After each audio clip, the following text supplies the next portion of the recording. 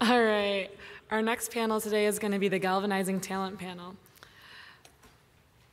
The panel will be moderated by Dr. Erika Wagner, who serves as Business Development Manager for Blue Origin. Prior to Blue Origin, Dr. Wagner was the Senior Director of Exploration Prize Development and Founding Executive Director of the X Prize Lab at MIT. Please join me in welcoming Dr. Wagner and the rest of the Galvanizing Talent panel.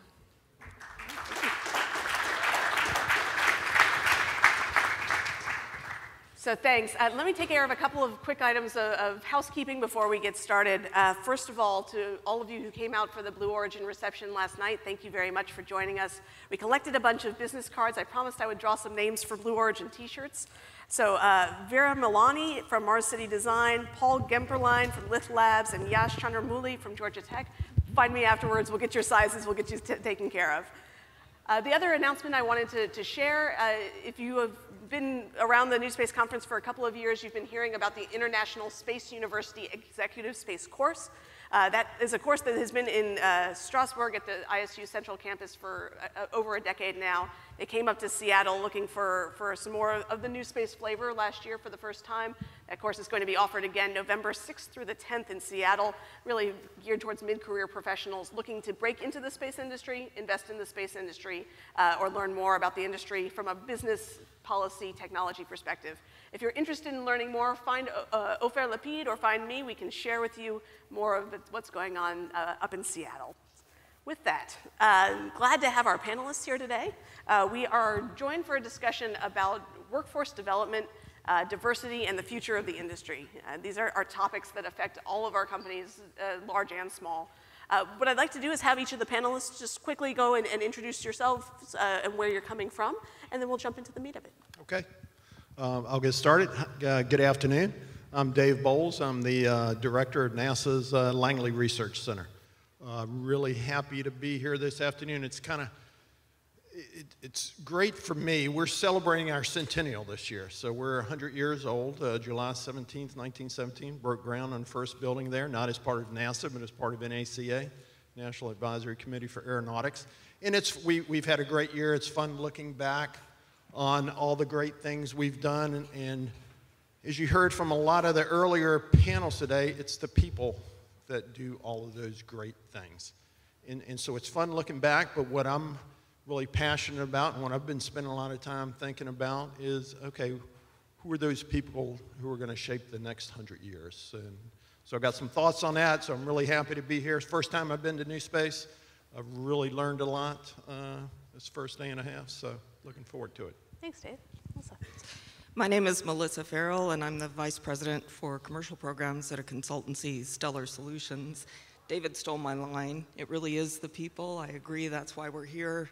That's why we're in this business. It's exciting. Galvanizing talent is about excitement in the workforce, and so looking forward to having a lively discussion about that. My name is Matthew Reyes, former NASA Ames Research Center. My first job there about 7 years ago, maybe more, was actually managing internship programs and helping with the recruiting of students to come in.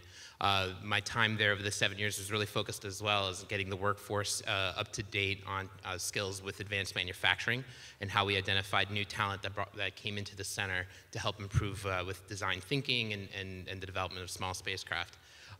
Today I represent a group called Dent the Future. We created a conference last year called Dent Space at the Palace of Fine Arts. Erika was one of our keynoters. And we are looking to really kind of bring together a more diverse crowd for deeper conversations between the actual engineers and people who are just starting to be interested to figure out what they want to do when they grow up. And so I look forward to talking about some of the key things we can do to make that happen.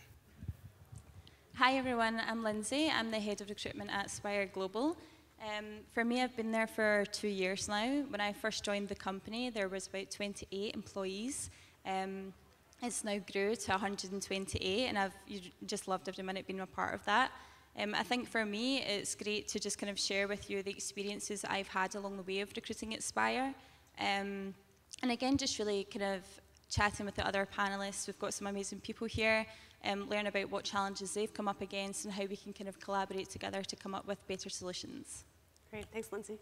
So I wanted to just start with the sort of meta question here. Our panel is called Galvanizing Talent. When you think about galvanizing talent in your organization, what are the things that frame that up for you? Dave, why don't you kick us off? Yeah. Oh, okay. So being a government agency, we have some different rules and restrictions, but actually I think they present some unique opportunities. But first, let me just start with some numbers. I'll talk about NASA Langley, but it's not too different than the rest of the agency. So I've got a workforce 50 and over of 61%, 30 and under about 6%, and I've got an attrition rate of about 5%. Right. So there's not a lot of knobs to turn there. So when I think about how I shape that workforce for the next 100 years, we've done a few things at Langley, and actually the agency is doing that. So we're looking at, very strategically how we hire, all right? Because I don't have a lot of turnover. So when I make a hire, I want to make sure it's the right hire. So two things, it's not just backfilling. I'm looking at, okay, what are those skills I'm going to need 20 years from now, 25 years from now, 15 years, whatever the number is. So purposefully, I have senior people, mostly senior people. So when they retire, I don't just automatically backfill that position. People have to come and make the real hard case why I shouldn't go out and hire an early career for a new skill area. So that's one thing we're doing. And then, so where is that pipeline coming from? So we got a lot of programs that generate that pipeline. A lot of intern programs, so that's part of our pipeline. It was funny, I was just talking to somebody at the break who was a LARA student, we call it NIFS. Now, it was a summer intern program, spent a couple summers at NASA Langley.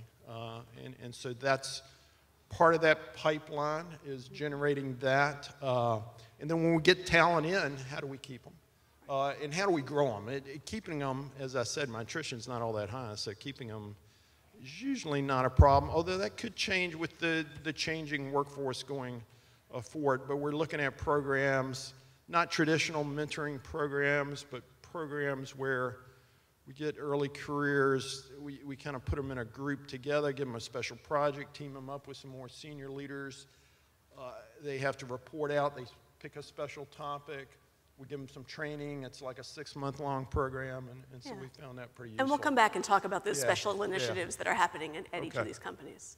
Melissa.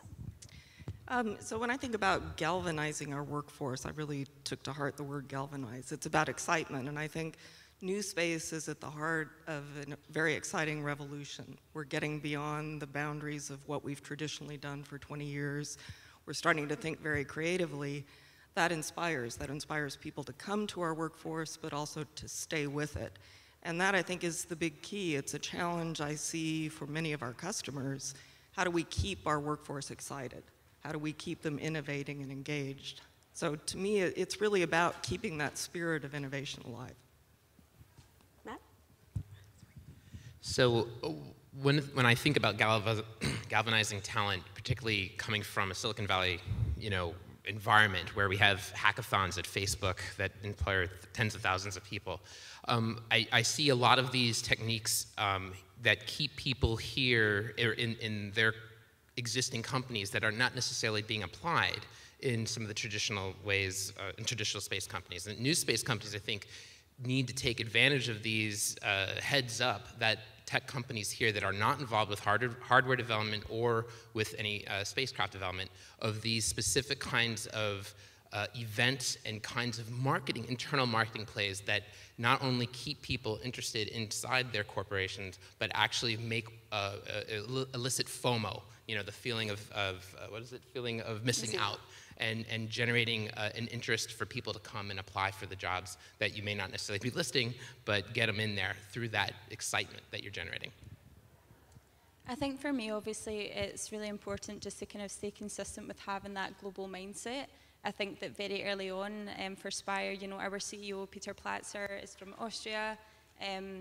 Our two co-founders are one's from Canada, the other one's Belgian.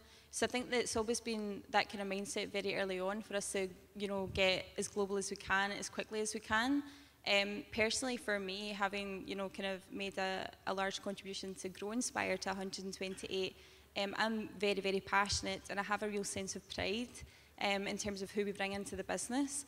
So for me, again, it's very important to have a think about what initiatives we're putting in place to retain.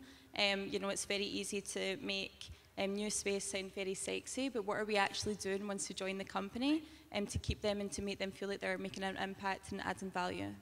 So we were talking earlier about the fact that not all of our recruits are aerospace engineers anymore, right? That when we look out increasingly, I know at Blue Origin and other companies, hiring electrical engineers and computer scientists is one of the biggest uphill battles to get people to think about their skills as applicable to our industry. You want to talk about what that looks like at Spire?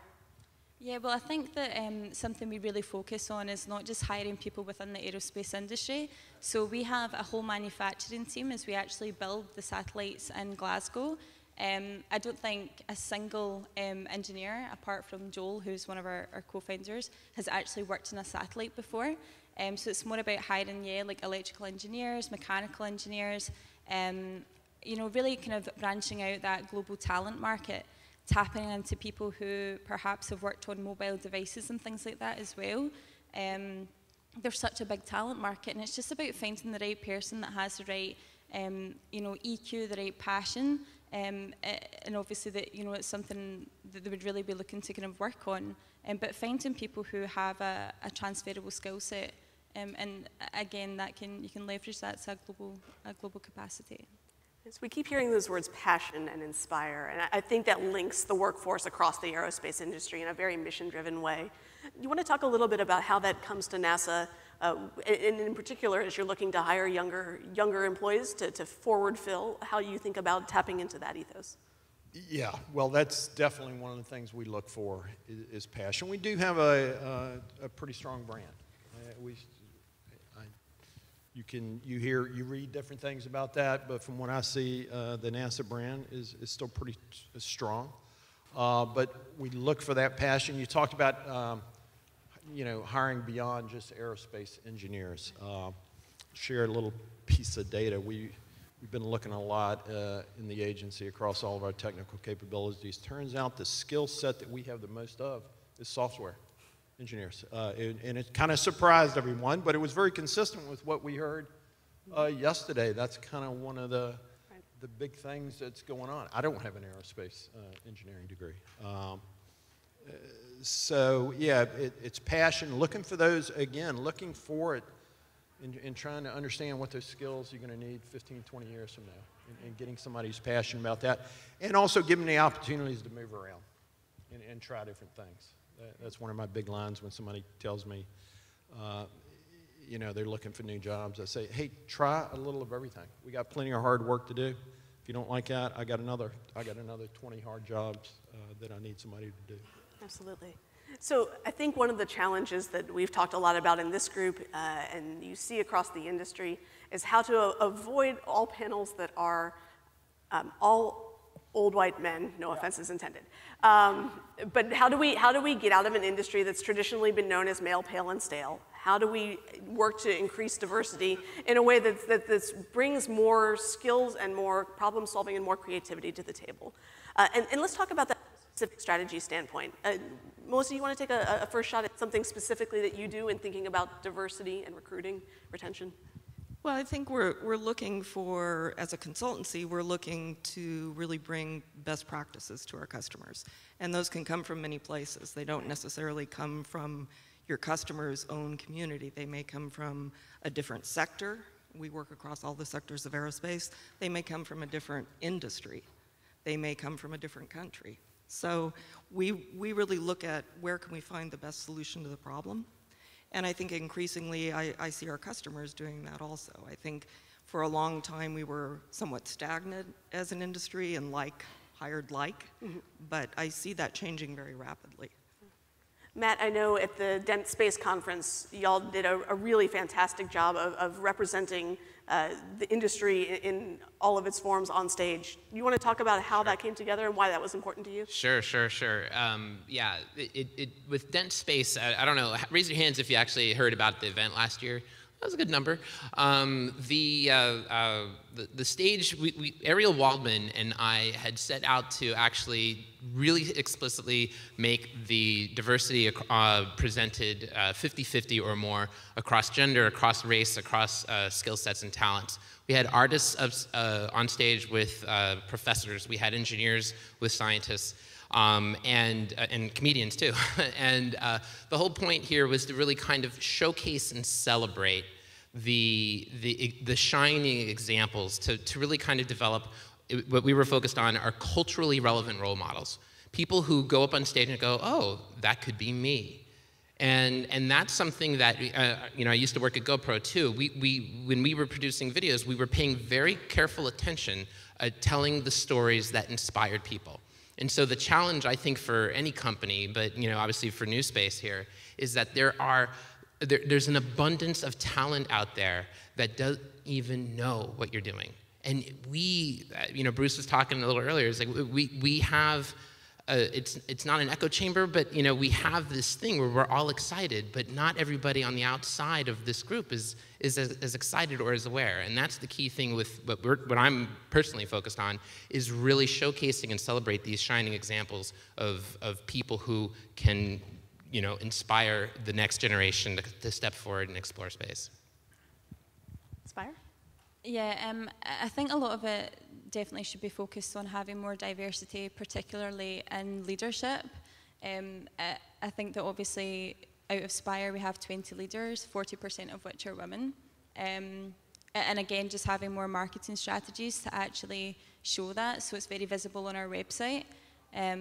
We've also had like our EVP and myself who spoke at a STEM event back in Scotland. And it was just amazing to kind of see the kind of slight glow on females' faces who didn't even know, oh, hey, they build satellites in Scotland? Like, who knew? So I think that that's definitely something that, having, as you said, the leadership and just promoting that, because I think if you're a candidate, from a candidate perspective, and if you're interviewing at a company and you're interviewing with a panel who display diversity, then there's going to be someone there that you can relate to. Dave, you want to talk about the initiatives underway at NASA? Yeah, I have to now since you called me out there. So, so a couple things. First of all, on the leadership side, what we've tried to do is take diversity out from a hey, you have to do this, and make it just part of doing good business and how we do business. And so looking at it in a much more holistic approach. Turns out we have pretty diverse pools, but when we looked into some of the data, that diverse pool didn't always lead to a diverse selection, whether an external hire or an internal promotion. So one of the things, two things we've done, I've moved to having panels do the hiring and promotions. Because again, you got to get away from this unconscious bias of you're just comfortable with somebody who kind of looks like you, talks like you, and diversity in all senses, race, gender, all across the board. So we've gone to more panels. We've brought a lot of training in on just unconscious bias, making people aware. I am firmly convinced that the majority of our leadership workforce who's doing that hiring, they don't have ill intent. A lot of times they just don't know. So we've had a big training program, and I think it's starting to pay off.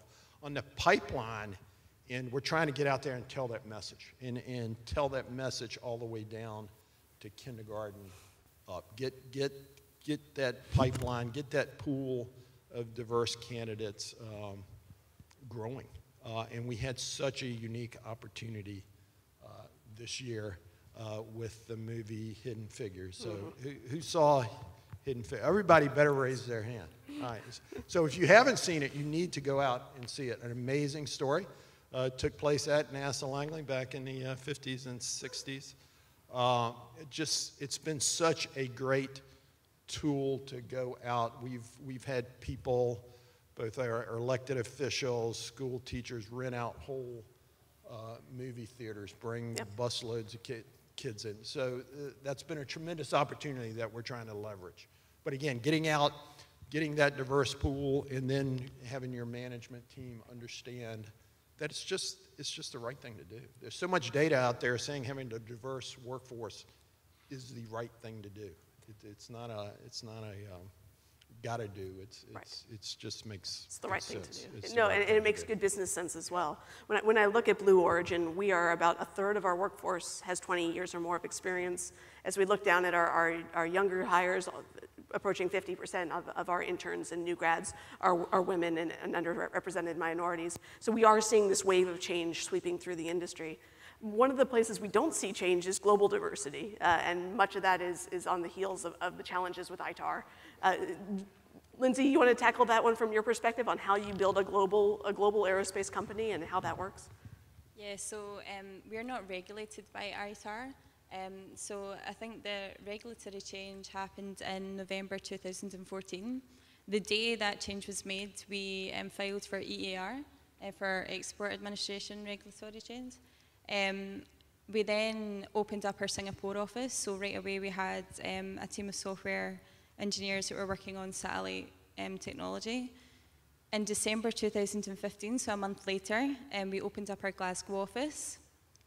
Our two co-founders relocated to Glasgow, and then it was up and running in January 2015. We then had our first official employee in April 2015, right in time for us to launch our satellites in September that year on the PSLV in India. So I think obviously for myself, it certainly helps talent when there's a global market, like 117 countries that we can choose from, give or take a few that we obviously aren't able to do so. But yeah, that helps. And you were talking earlier about the opportunities that you have for building linkages between employees in your US offices, your UK offices, Singapore, elsewhere. Do you want to talk about maybe Spire Week or some of those other so strategies? we have something called Spire Week. It means that you can, or Spire will obviously pay for you to go to another office. So we have 4 offices, one in Boulder, Colorado, San Francisco, Scotland, Glasgow. I need to give that a shout out. I'm trying to get more people to come there. And Singapore as well. So I'll be going to Singapore in October. But it's just a really good way for our employees to connect with other people, just see how they communicate, and really integrate together as a team. I think that we work very hard when we communicate internally. We do a lot of video conferences and things like that as well, just so we can gauge people's body language. Thanks. Melissa, Stellar works a lot across with government clients and more traditional aerospace. You run the commercial programs. What do you see as the differences in opportunities and threats for those two sectors and what you're seeing in workforce development? In terms of workforce development, I think there is a perception, not entirely valid or true, that legacy space is boring, staid, slow. And what we see as we work across all the sectors is actually there's a lot of excitement. There's a lot of cross-pollination between the sectors. So I think overcoming that perception, not being in the echo chamber, getting the word out to new talent, young talent, talent from other sectors in aerospace, making sure people understand that there is room for innovation in all parts of what we do, it is probably a big challenge that we're all facing. I think the length of the programs definitely, when you're 20 and you hear about a program that's going to take 20 years, you may think, oh my gosh. But what's implied in that is that there are a lot of good, meaty challenges for people to tackle and to really make a significant contribution to something that's very substantial. Matt, when you were at GoPro, you spent a lot of time storytelling and engaging audiences, bringing in new ears and new eyes. Talk about how you thought about approaching those audiences. What's inherent in those stories you wanted to tell that brought new audiences to you? Yeah, this is front of every editor and producer's mind at GoPro. My focus was on trying to engage people who had GoPros to give us their content so that we could make it look better. We had some really good success stories from balloon flights, from Up Aerospace gave us amazing rocket videos, actually the 5th most viewed video of GoPro last year. And so the idea really is to kind of hunt down and empower individuals to tell stories that when you're in a leadership position, it's easy to be like, well, I want this and that, but it's really more important to sort of listen and see what stories bubble up amongst a workforce. You know, with GoPro, it was obviously customers, but it's the same analogy. Listening to the workforce, identifying success stories, successful storytellers, and then empowering them to tell your message. When I was at NASA, and I can imagine plenty of brands are this way, they want to control the message, you want to control the brand. You have a public affairs officer, you have press marketing people who want to stick online or on message. It's important, I think, to empower employees to be who are passionate, to train them how to deal with media, to train them how to deal with social media, so that they're telling your story as part of their passion. It's not necessarily part of their salary.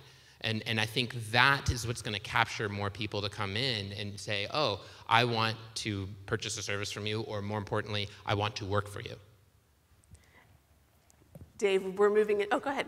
Well, Pick up on just add one kind of thing on that about telling your story. So what the message I try to give to all my employees is each one of y'all are our best storytellers. Go out and just talk to your neighbor. Just and talk in a way that they can relate to, that your neighbor may be an aerospace engineer, may work for NASA, may not.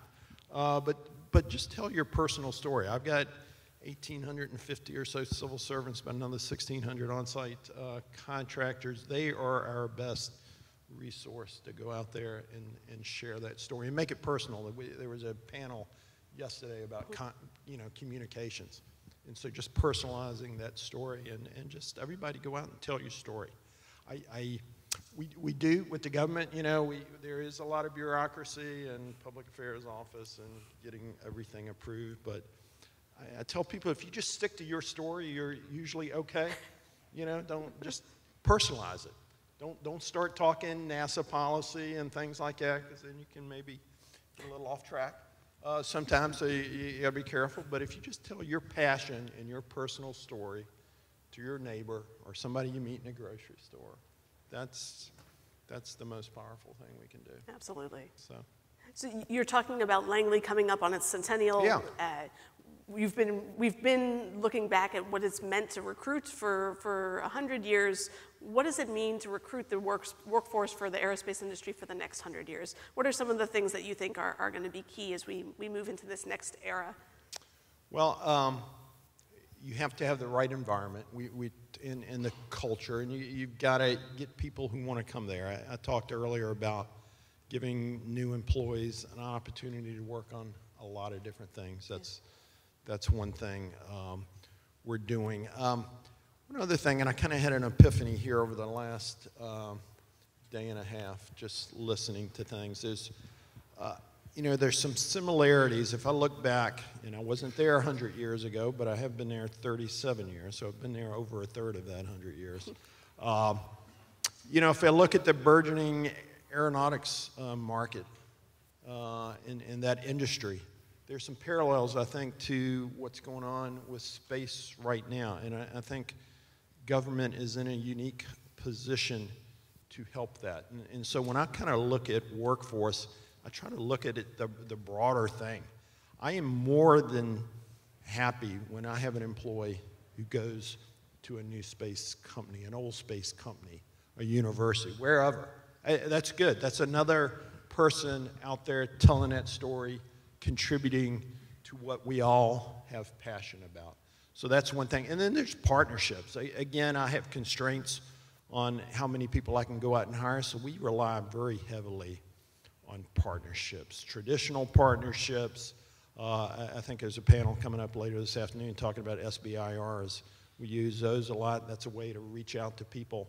So when I think about kind of my workforce, it's the workforce I got inside the gate, but it's leveraging all of these partners, from traditional bigger companies to smaller companies to helping SBIRs. So it's all of that, and then creating that environment that's going to attract the new employees. One of the things we don't do good enough advertising. A lot of people like to telework now, and so getting away from the old big brick and mortar buildings.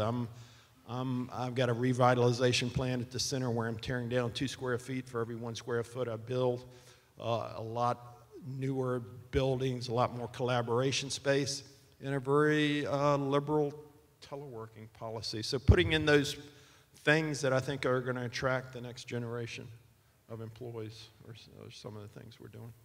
When you think about the next century of aerospace recruiting, Melissa, where do you go in your head? Well, I like a lot of what David said. I would definitely agree with that. I think that the challenge is keeping folks engaged, giving them an opportunity to try new things, to really step up and to learn. And that continuous learning, when we get busy, we forget. We forget to do that. It's everything from mentoring, you know, in a formal sense, and classroom education, but I think what Spire is doing is great, giving people a chance to work in different offices with different groups of people within their own company is terrific. I mean, that's some of the best kind of learning. Right. Matt, where are we going the next 100 years? Yeah, I think the one scary thing being a space cadet myself is the fact that we are entering the age of AI and driverless cars and all of these really exciting, you know, virtual mixed reality, whatever you want to call it, these competing corporations, competing businesses against the future of spaceflight. On one hand, we keep hearing about the less jobs that are going to be, it's going to be automated, and then we see that there's more and more jobs that need to be filled. And so it's going to be an interesting time forward. I think the key thing to focus on is, as we're developing workforces in the future, is to identify what's exciting for the generations. Identify the existing workforce, keep them excited, keep them engaged, but then keeping an eye forward on the newest technologies that you're competing against and leverage that in a way that brings them in onto your company. Because it's going to be, the people who are excited about space are going to be just excited about some of the other technologies out there. I think when we kind of talk about diversity, a lot of people are too quick to kind of pigeonhole it into just gender and nationalities. I think we need to take into consideration introverts and extroverts as well. So basically at Spire, we have a kind of flat structure. We have coaches and captains, kind of like a football team. And the good thing is that your coach is in charge of your career development. And then your captain is like your technical leader. So it's a great opportunity for people who maybe are a bit introverted, don't want to have to deal with the people or the human element of it, but people that are like super passionate about what it is they're working on and have like a high skill set from a technical ability. So it's all about giving everyone their place. We also implemented a SEAL team as well. Now that was an iteration, a story about that. We received an email and we're saying we have this SEAL team culture. We always talk about how collaboration is a really big thing at Spire, but even at that, there was issues surrounding that. There was females, you know, emailing back saying there's not enough girls on this team. You know, we have an office in Asia, we should have more people there. But again, I think it was great that there's obviously this open door policy that people feel like they can raise their voice and they can actually talk about it. And as long as we welcome these new ideas, that's where people feel like they'll always be able to play, you know, a piece in the bigger picture. So my last question, and then we'll go to a little bit of Q&A from the audience. As you think about the talent coming in the door to your organizations, we're moving into new ways of working, new ways of collaborating. What is something that you would wish for them to bring into you? What is something that you're seeking that is new, different, that a job seeker could bring to the table? Dave? Passion and thinking more at a systems level, and really thinking about multidisciplinary probably doesn't capture it, but really thinking about systems solutions and all the pieces that go into it. And one thing I just thought about when we were having the last question, I think it feeds into this question. I think we need to work with the university systems more. You know, that's where a lot of the talent is coming from, but I know I look back in my bachelor's, master's, PhD degrees, what I got as a bachelor's degree, let's say. Hell, they probably learned that in high school now. So and if we kept up and if we interacted with the university system, so are they teaching the kind of classes that we as a community think the skills that we need, or have they caught up with this changing kind of needs and capabilities that this industry needs. And are we having those kind of dialogues with the university systems? Melissa, what's your wish for talent? I think it's twofold. One is the passion and the optimism that comes with being new to the industry, but the other is teaching the older legacy space players that there is a different way to think about things and look at things, and perhaps a different way to solve the problem. We all get very comfortable in the way we're doing things, and we need to shake it up. Matt? When I advise someone else who's hiring, I have them, really think about how to engage a workforce, how to bring in people that have other interests that they can express, that they can share with other employees, and that they can help transform how they're doing the job and how everybody else outside in these different communities understand how they're doing their job. Because it's those unique things that people bring in that are going to capture more interest from the workforce and potentially customers. I think obviously for me, I absolutely love hiring people who want to step out of their comfort zone.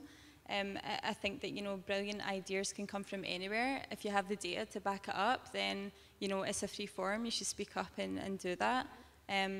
But certainly when you ask people to step out of their comfort zone, you're identifying engineers who are, solving, or they're working on problems that haven't been solved yet. And it's amazing to try and kind of give that emphasis to someone, that you can join Spire, you can be a part of that. Again, just kind of, accelerating innovation within the company. Great. We have just a couple of minutes for questions from the audience, thoughts that folks would like to share. Please, got a microphone coming around. Go from TouchSpace. We talk a lot about workforce development in terms of late pedagogical eras. So you're talking early careers, early engineering careers, late university. But there's significant research that says that the pre-K through 3 age range is absolutely critical. So when we talk about building for 100 years, what are your specific plans for developing and connecting to that age range? Because in 20 years, those are going to be your engineers. Dave, you want to tackle that one? Yes, so we think about that a lot. I couldn't agree with you more. That I go out and talk to schools a lot, and I tell them, talking to first graders, second graders, hey, y'all are the ones who are going to be doing this 20, 30 years from now, not me. And so connecting with those, so telling those stories, just making it exciting to them, and getting out there and talking to them. I mean, just that can be amazing. We do a couple things that, so we got this program called Rocket to Race Cars. All right, so I'm in Virginia, big NASCAR state. And so we've hooked up with NASCAR. We go to the races. We have exhibits there. It's amazing how many young kids you can touch at an event like that.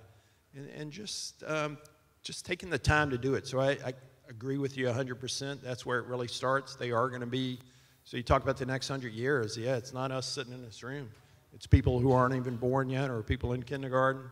That's where it's all out. So we got to get out there and interact with them. And I'd echo what David said. We're a relatively small enterprise, but we have a lot of staff whose passion is engaging in the schools, in the STEM programs, and sharing their excitement about space with kids, lighting that fire so that we stimulate the next generation to come into this industry. I think one of the things that we've seen when we talk about diversity in the industry as well is that the cliff, we look at kids in 4th grade, and the genders are performing approximately equally and have similar levels of career interest in STEM. We look at them again in 10th grade, and we've bifurcated. So there's something about those teenage years that seems to be particularly sensitive.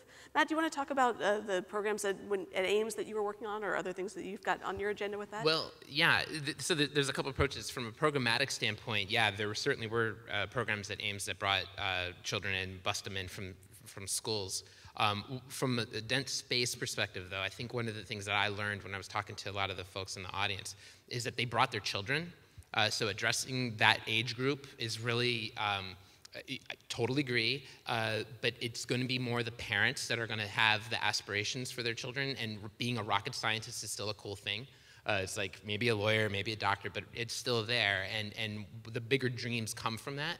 So my approach to this would be to kind of focus on parents who are going to be wanting their kids to see and have those examples. And when you provide the culturally relevant role model, it becomes really easy. And that is the thing that inspired me years ago at Ames, in fact, was identifying culturally relevant role models and not have me be upstage, but have an adequate representative be the inspiration and facilitating them to get the message out. Any other questions? Yeah, we got one back there. Yeah.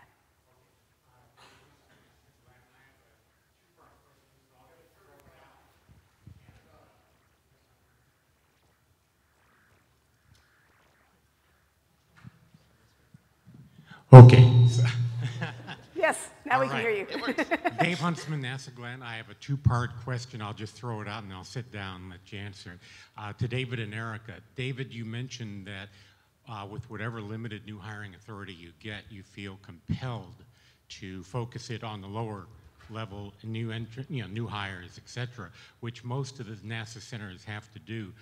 But there is a problem we have in the agency across all the centers, and that is we went so many years, like over a decade, with almost no hiring authority, that we have this great middle of, it's almost vacant, of late 30s, 40s people. So we got people in their early 20s, we got lots of people in their 50s and even 60s, and the great middle, which is meant to mentor the people under them and train them, it is really vacant. So if you could address that in a minute, I'd appreciate it. And then Erika, I wanted, we have an experience in NASA. You mentioned the 50-50 female-male hiring kind of at Blue. In the last 2 years at NASA, looking at those sorts of situations, we found out that we've done a pretty good job in new hires in terms of the ratio, but that when you look over a period of 20 to 30 years, there's a big branching, that almost all our senior technical people, our 20 top experts in the 20 technical fields, are almost all male. And most of the females went into management and senior executive positions and everything else. At Glenn Research Center, we're probably a good example of that. The top 1, 2, 3, 4 managers are all female, for example. And I'm wondering if that sort of subject has come up with you. I know you're a young company, but you've been around now for 17 years, so how you might want to address that. Thank you. Yes, Dave, you want to talk about the boluses of hiring that go through NASA? Yeah, so your data's kind of right. I've got a lot of people at the upper end, a small number kind of at the lower end, and a lot in the middle. And so we do have an emphasis on, okay, first of all, for that group that's like 5 years away or any day from walking out the door, how are we transferring that knowledge? So we're looking for opportunities where we can team people up and bring that group up.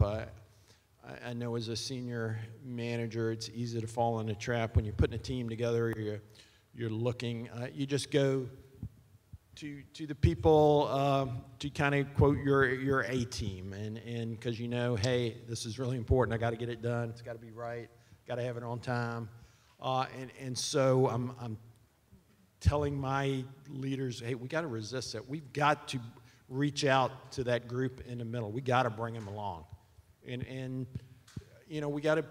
There's some risk with that sometimes, but if we don't bring them along, we're going to be broke, because I've got 50% of the people walking out of the door. I got this young group at the bottom, and I've got all this skill in the middle. So we're trying it. It's hard, but we've put a big effort on it. So you're exactly right. And to your second question, as I said, at Blue, we're seeing a great ability to bring in really diverse hires in our new grad program, in our internship programs. As we get as we look across the organization, we're trying to make sure that we're paying attention to not just recruiting and hiring, but also retention and promotion, and that those are things that we know we can do better at, and we're working on it actively. With that, we are at our 3:30 mark. I will go ahead and take us off the stage to keep things on time, but thank you very much for your time and attention.